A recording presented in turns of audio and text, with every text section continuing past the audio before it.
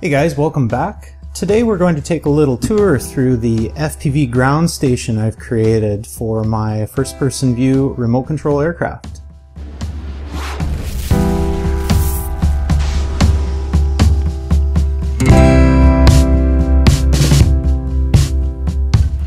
Hey guys, glad you could join me today.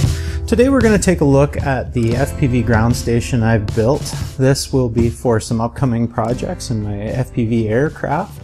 We'll move this over to the bench and we'll take a look through item by item. I hope this helps someone create their own someday. Well, here's the FPV ground station open on the bench. Guys, this was a reused case. I was using this for ultrasonic condition monitoring with some custom-made microphones. And I decided to repurpose this case for the FPV system. It worked out pretty good. It's definitely not as laid out as I'd want it to be, but hey, this will work for all intents and purposes. First off, before I start, guys, what I would advise, if you're on a budget, you can go ahead and get one of these style. These are an 8-channel 5.8 gigahertz receiver and transmitter setup. They're very reasonable in price. You can see the model names here. You can Google them. I would advise not going with this style. If you're like me and have the Fat Shark goggles, these are not compatible. These are only 8 channels. But what you can get is this style, and this is what we're going to use in our FPV station. This is a 32-channel 5.8 gigahertz receiver, and this is compatible with just about every FPV system out there. So what it allows you to do is receive the 5.8, pump it out to here, but also you can be on the same channel with the Fat Shark goggles. We'll open those in a second. Without having them plumbed in, you can use this style of the 8-channel, and then you can run the secondary output directly into your goggles, but then you're going to be tethered to your ground station, which may or may not be what you're after depending on your setup. But spend the extra little bit of money and go with the 32-channel, guys. It works really, really good. So overall, this is what we've got here. We've got some auxiliary equipment. We've got a battery for our Fat Sharks. We've got some cables. We've got the remote control for our monitor and a remote control for our SD card recorder. And we'll just start by firing this up. So we plug the battery in, and what we get, this is our TFT color monitor. This is a automotive monitor bought from Amazon. Very price reasonable. Now we're on to our input that is feeding from a 5.8 gigahertz transmitter, which is behind me. We'll do the whole separate other video on that. You can see my heads-up display is broadcasting on there. We'll see if we can move it around. There's the camera. The camera we're using in this case, I will do a separate video on these because I'm super impressed with them. These are a 700 TV line CCD or CCTV camera. This is a Sony underneath it all, but supposedly it's probably a knockoff. I forget the price I paid for these. I'll throw it up here.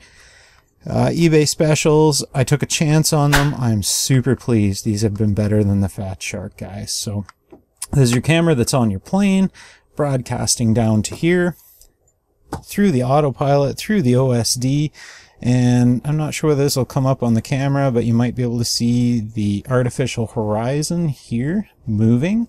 That's me tilting it. So we've got our downlink established, guys. This unit here we mentioned is the SD card recorder. This is a DVR, so anything that this receives, when it gets a good signal, this is from Hobby King, it starts recording immediately and records to the SD card. Everything the downlink receives. Pretty handy if you were to lose your model. You would be able to go back with your telemetry, tell what angle and how far you are away, or you can switch if you choose to fly with your GPS coordinates on your screen at all times. If you lost your model, you'd be able to replay this and just go back and find out where your model went down. With the remote, we can work with it. We can stop and play. through our save files, play it here, or pop the SD card out into a laptop. The rat's nest of wires is a little ugly, but basically what you do is take your receiver, move it out onto a tripod, or stick it to the back of this case. I'll Velcro mine here for now, during testing, but eventually I'll move it out onto a standalone, and we'll use a different antenna here than the small dipole that come with it. We can get a lot better reception with something else. But we move this outside the case as far away as we can get, and our ground station does nothing but record. Other people at the flying site can view this if they want and check out and see what's going on. What I'm using for my downlink that I'm viewing is a separate standalone receiver. I'm using the Fat Shark goggles, which are on the same frequency, with a circular polarized antenna, and I'm going to see everything that this sees, same frequency, same receiver, and I'll be able to see it constantly. If you decided to do a fancier antenna array down at the base station, you might be more tempted to wire this to here, and then you don't have to have multiple high gain antennas. For what I do, these circular polarized antennas are plenty good enough. I'm pretty impressed with them so far, and my early testing, super happy. So that stays in the case. This is our power cell that's feeding this right now. This is a 3.3 amp hour 3-cell battery. This will feed the ground station for hours and hours and hours and hours. Tons and tons of use out of it. Works great. In here we have some various other odds and ends, so if I decided to hook into cigarette lighter power into the car, I can do so. This is one of the security cameras. It records to an SD card. It's designed as a spy camera. These are really handy just to stick onto your model to get another outside point of view. They're dirt cheap to buy, not very good resolution, not going to be downlinked, but when you're done you peel it off. Pretty cool for a downward view. I stick these on facing down sometimes. Pretty handy. Guys, that's about the extent of it. We'll do a couple of shots close up here.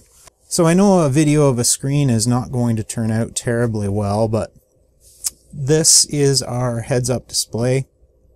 So we don't have a good GPS lock in the basement, but allows you to see everything. The only intrusion onto this screen is from the SD card DVR.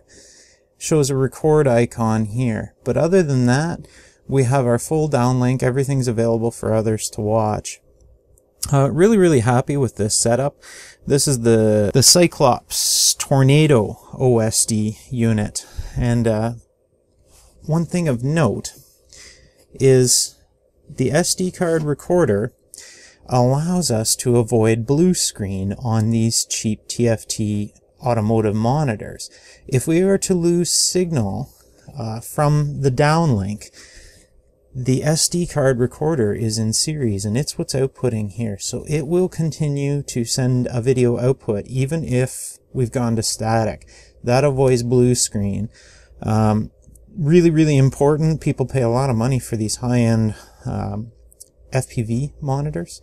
But if you're putting something in series that offers a continual output, you don't have to worry about it going to blue screen if you're flying by this setup or teeing into your headset. So, guys, that's about it for this setup. What I'll do is I'll show in the upcoming videos, I'll show a little bit more on the camera and the Cyclops Osd with autopilot. This thing is multiple videos all in itself to show you how the autopilot, the full control, return to home, all the good stuff works. And I'm pretty excited about it.